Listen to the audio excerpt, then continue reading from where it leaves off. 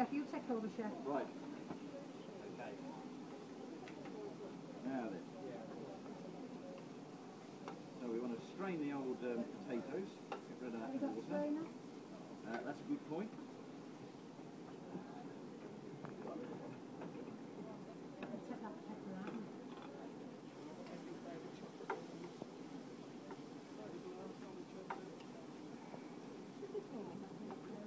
Wearing the apron for Chef Set, the new, not Chef Set, Stella. Got to look good in red? Yeah. Very good. Matches your eyes? Matches. What bloodstock? How are we? This is a Mexican, we're going to make a Mexican quesadilla, basically. So this is going to go into two tortilla wraps. So we've got some potato which I've just done, that's going to go in as well. And if it works, then this is a new recipe. You taste it first. Oh yeah. I'll have to call it something like Fakenham. I don't know how to think of something. Think of a word. It's alright, it's coming. A bit of a chorizo in there, some smoked bacon. Can have a taste later on. Some chilli, garlic.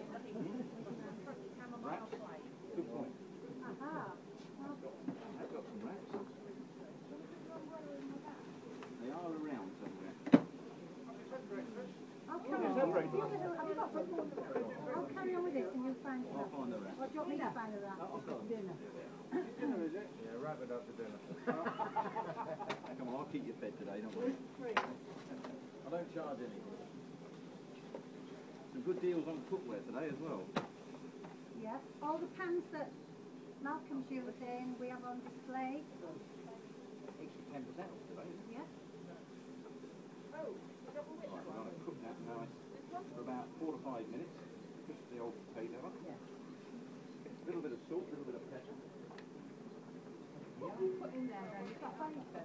Smoked bacon, chorizo, baby potatoes, new potatoes, and I'll put a chilli in there, red yellow pepper, and smoked paprika.